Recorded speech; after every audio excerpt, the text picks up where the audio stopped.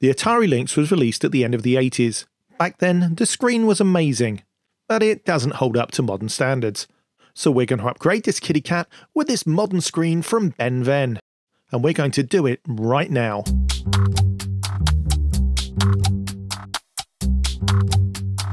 Fixy stuff.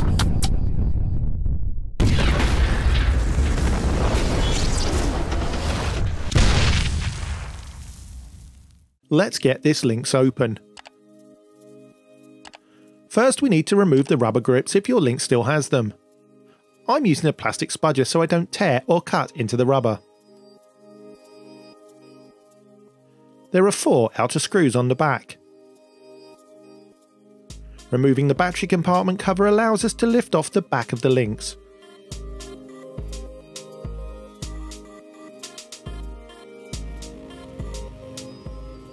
This gives us easier access to the screw securing the battery holder.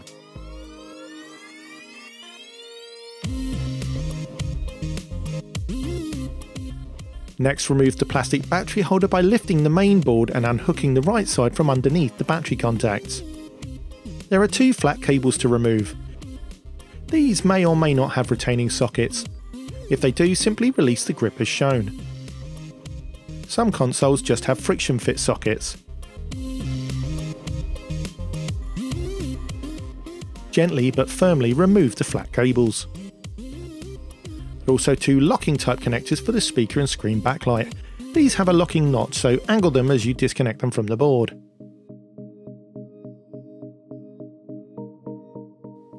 With the main board free of the case, we can put it to one side for the moment.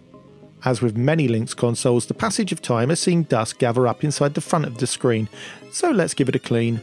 It's spudger time again. By pushing your tool into the slot, you can make the clear front lens pop off of the console.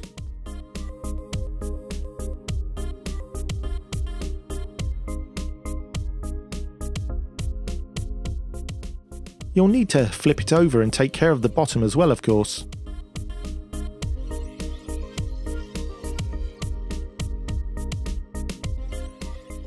With the lens removed, we can clean inside the screen cavity. The inner bezel isn't moulded on, so be sure not to lose it.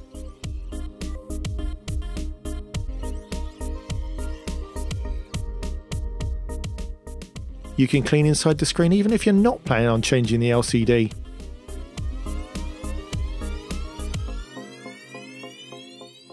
Nobody wants to stare at a dirty cavity. Now I want to show you my new tool. I got tired of buying cans of air duster, so now I use the IT Duster's CompuCleaner Expert. Incredibly powerful dry air dusting without the hassle of cans or compressed air lines. I've popped an affiliate link below because it's handy for those times when you're up to something dirty and you need a quick blow. To remove the existing screen, we have 4 screws to remove. We'll be reusing these screws, so put them somewhere safe.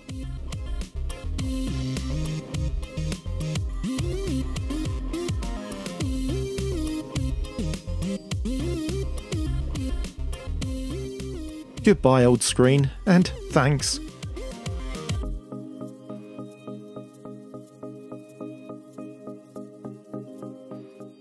Now that we have the screen out, let's just check that no more dust has settled inside, and give the front of the case a quick dusting. We can now have a quick dust around the buttons and the inner bezel.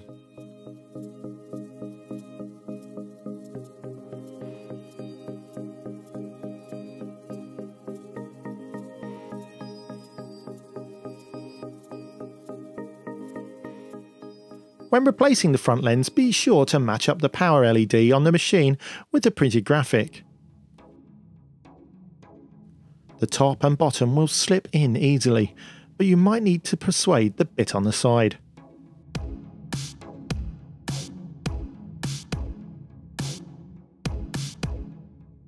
Another quick blow.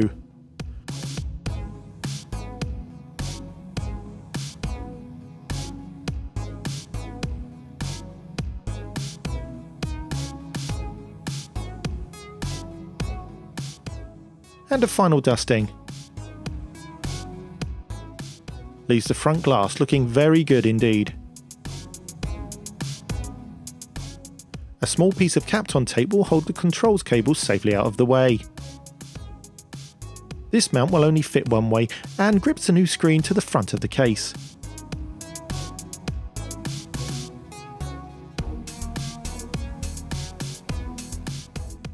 The build quality on the screen is superb with nice big solder pads and clear labelling. Don't forget to remove the screen protector before installation. The screen is a very snug fit into the case. Placing the mount over the screen aligns it really well with little room for error. The mount fixes with the 4 original screen screws. As ever, always back off the screws by turning them anti-clockwise until you feel them drop into the existing thread.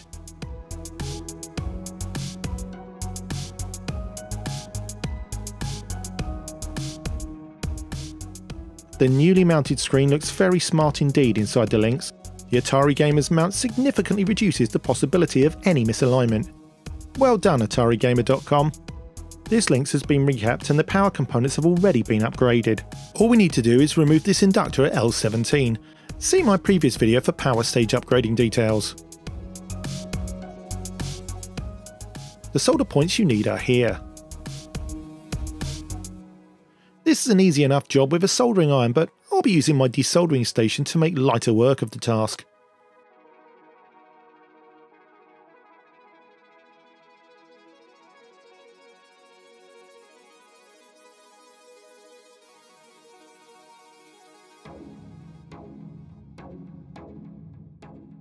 The inductor simply dropped out.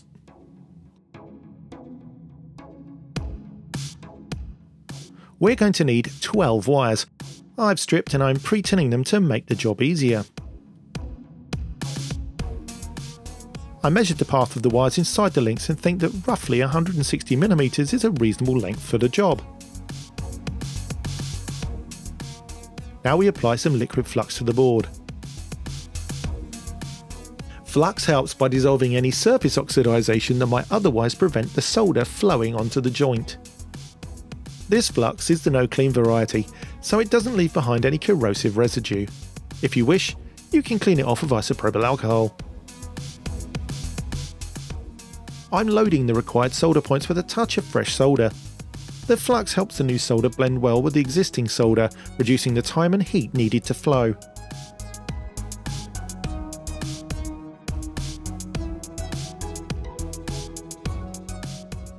Atari would have used leaded solder back in 1989, so we're using 4060 leaded solder as well.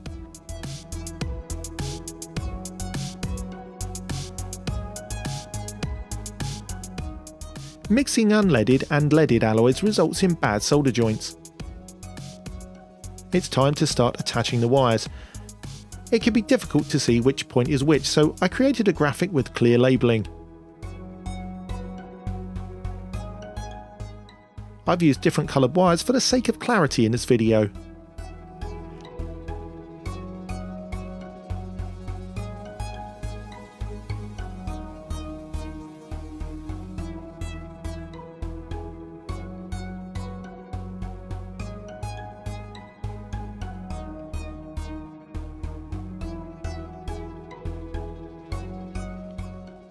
As you can see, the preparation of tinning the wires and fluxing and preloading the solder joints pays off here. The wires fix easily, making solid joints.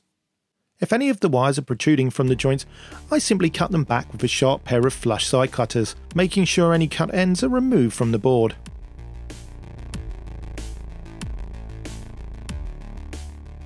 To keep our wires neat, I'm going to pop them through this handy piece of shrink tubing. I won't need to heat shrink it, but it will result in a better finish. The wiring on the board is now firmly attached. I've put some polyamide tape over the points. It's an excellent insulator. It's not really needed, but I do like the orange colour. Let's get the other end of the wires soldered to the BennVenn screen. Some more no clean flux to aid the soldering to the pads on the LCD. The backlight connection pad is on the other side of the board. Again, I'm loading the point to be soldered with some fresh solder. Because the wires have already been tinned, this will mean we can make a good solder joint with less time and heat on the solder pads. The bottom pad is labelled as spare, and as such is unused.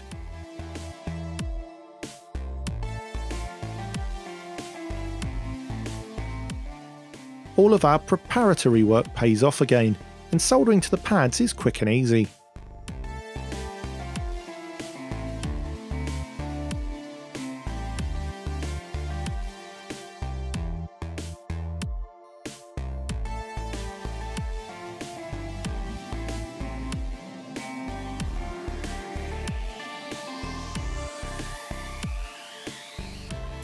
Be extra careful of the screen connector ribbon near the bottommost pads. As you can see, I'm taking extra care not to touch the ribbon with the side of the soldering iron. Finally, the same process on the backlight pad. Tin and then solder.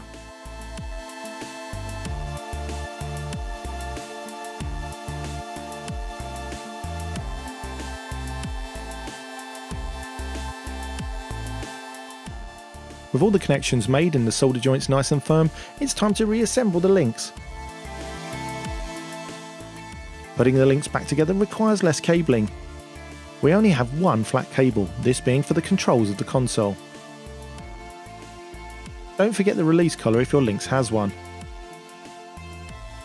Orientating the main board into position allows us to reconnect the speaker connector. We no longer need the other flat cable and power plug for the LCD.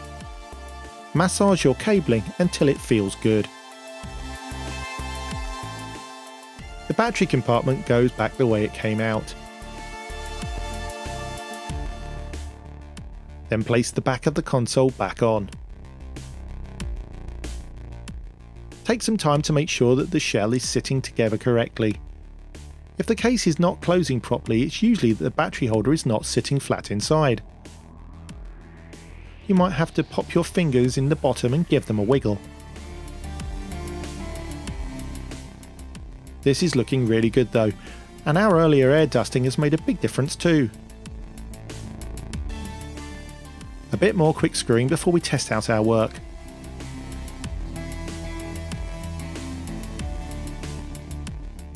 Don't forget to back off the screws and don't over tighten.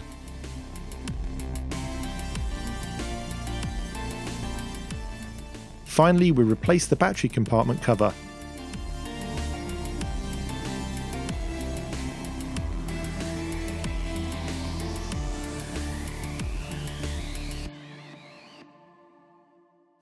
Beautiful. The cart we're going to use for testing is the classic Chips Challenge.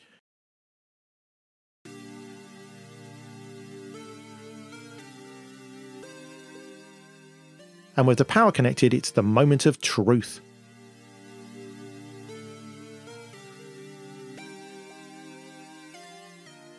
Success!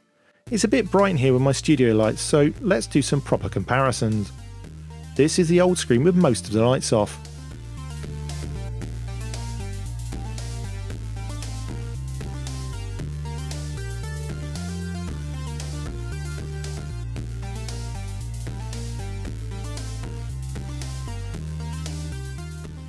The camera has a habit of making Lynx screens look better than they actually are in real life.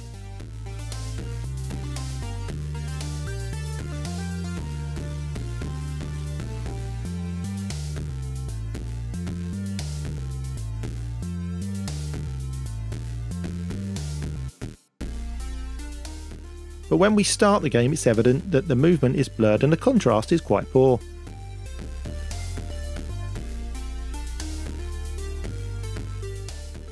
This is the BennVenn screen with most of the lights on.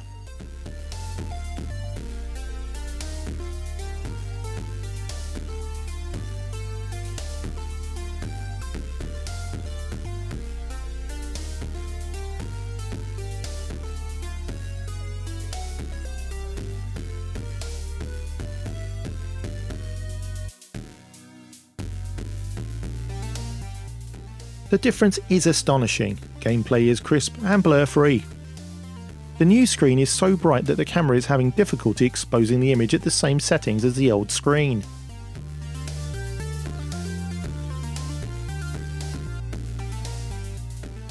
Changing the exposure on the camera shows the image more faithfully to real-life experience.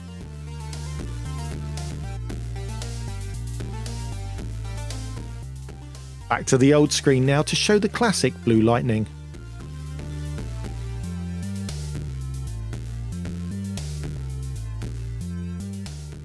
This intro still impresses me even today. The sheer power of the Atari Lynx is amazing in a handheld of that era. Let's do a small gameplay demo so we can see the old screen in action. Again, it looks better through the camera than in real life.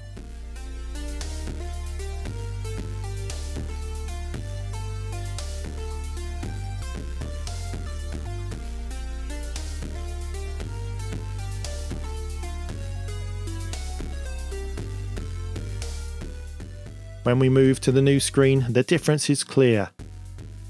Crystal clear.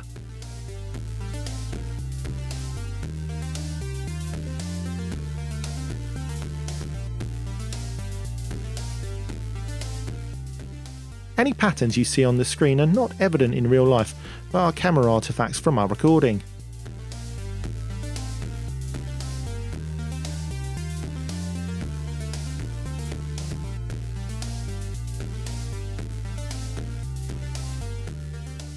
The display is sharp, responsive, and nothing short of an epic transformation.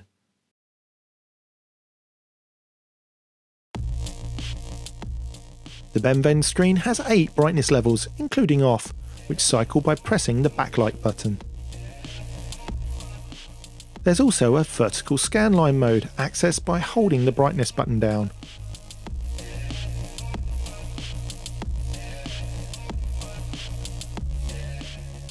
Holding this button down once again turns this mode off. Finally, let's have a look at one of my favourites, Zalor Mercenary. This is a great top-down shooter from 1990. The graphics, scrolling and action were brilliant for the time. But it's not until you see the game on a modern BennVenn screen you realise just how detailed and well animated the game is. So what's my final opinion on the BennVenn screen for the Atari Lynx Model II? Well, it's easy to install, the price is right, and once you've seen the clarity of the screen, I think it'd be hard for you to go back to the original screen. It's 2 thumbs up from me. Well, I hope you enjoyed this video as much as I enjoyed making it. Much gratitude to Dean Swain from Retro Asylum Podcast for supplying the screen. But for now, we're out of time. Massive thanks to my amazing Patreon supporters. You make these videos possible. If you'd like to help support future videos, then please visit patreon.com/MarkFixesStuff. Thanks for watching. Bye!